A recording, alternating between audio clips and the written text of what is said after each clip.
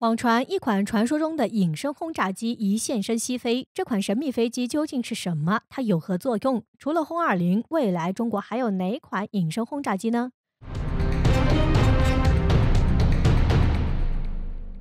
提起隐身战略轰炸机，很多人脑海中第一印象便是美国的 B-2幽灵轰炸机。这款轰炸机服役至今24年，定义了隐身战略轰炸理念，具有划时代的意义。而随着中国军事实力不断增长，关于中国正在研制一款类似于 B-2的隐身轰炸机消息也是由来已久，甚至官方也在不断暗示人们把这款轰炸机叫做轰-20。不过，除了轰-20以外，早在多年前，外界也在猜测中国同时在研制另一款隐身轰炸机，用以与轰-20组成战略轰炸体系的高低档搭配。而在轰-20问世之前，这款轰炸机却似乎先一步亮相了。只不过，这款轰炸机依旧疑点重重，这究竟是怎么一回事儿？近日，在中国的社交媒体上，一位军事博主上传了一张模糊的照片，并且用文字暗示这张照片是一架新型飞机的机头。尽管因为保密需要，我们只能看到其基本轮廓，但是由于其拍摄地点在西安飞机研究所，因此引起了轰动。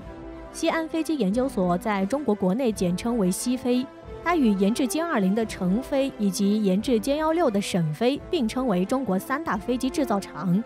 而之所以引起关注，关键点在于西安飞机研究所是中国大型飞机的研发基地，包括运20运输机与轰6轰炸机都是在该地诞生。而且传说中的轰-20隐身轰炸机同样是由西飞研制。那么这款神秘飞机会是轰-20吗？尽管很模糊，从机头轮廓来看，这款神秘机型大概率是鸭式布局，而不是轰-20这样的三角机身。所以神秘飞机可能并不是轰-20。又因为西飞具有丰富的轰炸机研究经验，因此神秘机型被猜测为另一款隐身轰炸机。那么这款隐身轰炸机究竟是什么？目前外界对其有2种猜测。首先，很多人想到的便是轰-18轰炸机，这是一种一直流传于中外互联网上的中国新型中程隐身轰炸机。尽管其命名与轰6、轰-20这样的专职轰炸机相同，但不少人认为轰-18更像是一款隐身版的苏34战斗轰炸机，可以兼具局部作战以及战略轰炸任务。关于轰-18的传说，早年美国军事网站曾给出了这样一组数据：轰-18轰炸机机长28到30米，要比44米的美军 B-1B 枪骑兵轰炸机小一些，但其最大航程能达到8000至9000公里，最大作战半径为3500至3700公里，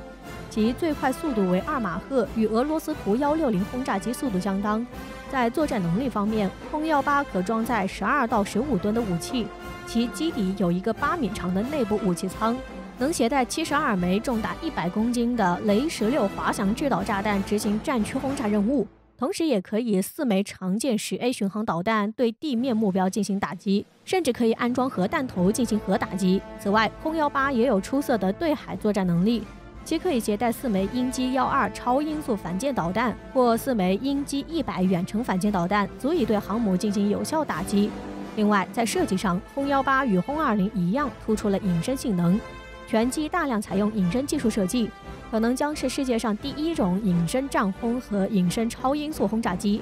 因为包括 B-2、B-21以及轰-20在内的隐身战机，在设计上都还是亚因素。尽管在载弹量上以及航程上，轰-18远不如轰-20，但利用其隐身与速度优势，轰-18能很好的针对敌区进行战术打击。至于轰-18的战略目标，美国网站表示，轰-18可针对美军在第2岛链的核心关岛军事基地进行突防，而配合东风26这样的弹道导弹，解放军可以对第2岛链的美军部署为目标来一次系统化的打击。如果说轰-20是针对美国进行战略威慑，那么轰-18便是针对美国打造的岛链进行突破的关键。前面提到，除了轰-18之外，外界还有另一种猜测，也就是歼轰-21。听名字就知道，这种飞机与现役的歼轰7飞豹有着密切的关系。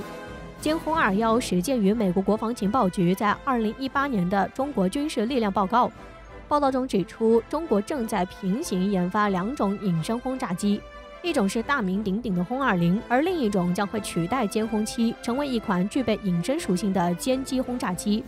美国人将其给予歼轰叉叉的代号。民间也有将其称为轰21。其实可以看出来，歼轰21与轰18一样，并不单纯的执行战略轰炸任务，而是具备综合作战属性。那么这两款战机又有何区别呢？轰18轰炸机虽然具备空战能力，但并不以夺取制空权为目标，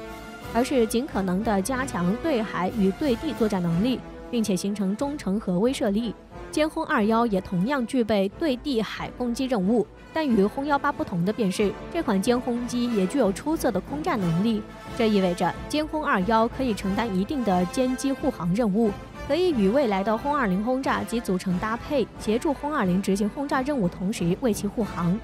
与轰20一样，尽管歼轰21并没有得到过中国官方证实，但外界认为中国的确有需要一款新型歼轰战机的需求，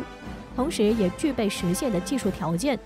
歼轰21项目有些类似于当初美国提出的 FB-22轰炸机项目，即在 F-22猛禽战斗机的基础上将机身加长，以适应更大的有效载荷，同时实现空域突防、战略轰炸、超音速投弹能力。只不过后来由于 F-22成本过高，导致产量削减，直至关闭生产线。FB-22项目最终也是不了了之。但这样的构想却有可能在歼轰21上实现。要谈到歼轰21具体的作用，与轰20或者轰18执行远中程战略威慑不同，歼轰21依旧还是秉承着区域防御作战理念，可用于快速支援战区，并在防御线附近对入侵的敌舰进行拦截。同时在陆地作战时，也能够利用隐身优势突进到敌后方，针对敌方后勤指挥中心进行斩首打击。另外，歼轰21也有成本低的优势，这意味着歼轰21能够发挥全天候24小时的边境巡航任务。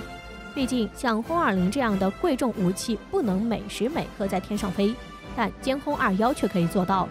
还有就是前面也提到，歼轰21可以为轰20执行护航任务。尽管歼轰21也不是为了空中格斗而去研发的，那是歼20的作用，但歼轰21却具有发射空导弹的能力。像霹雳15等远程空导弹，霹雳15的射程超过200公里，远超美国同类型的 AIM-120D 空导弹。这意味着歼轰21可以进行空中游猎与伏击等任务，或者针对敌方加油机、运输机等进行突袭，打完就撤。另外，歼轰21也十分注重网络信息化作战模式。一旦多架歼轰21出航，飞机与飞机之间将构成巨大的信息共享网络，可谓牵一发而动全身。而这样的信息网络也将给整个区域内己方军事单位提供情报，这对于整个空中作战模式而言都是一场巨大的变革。不管是美国空军还是中国空军，目前都在努力朝这个方向迈进。此次西飞出现的神秘机型，无论是轰18还是歼轰21，亦或者是一款新的机型，可以说意义非常重大。每当中国有一些军事上的亮相，总能引起外界一波猜测，这也侧面证明了中国军事实力迅速攀升的事实。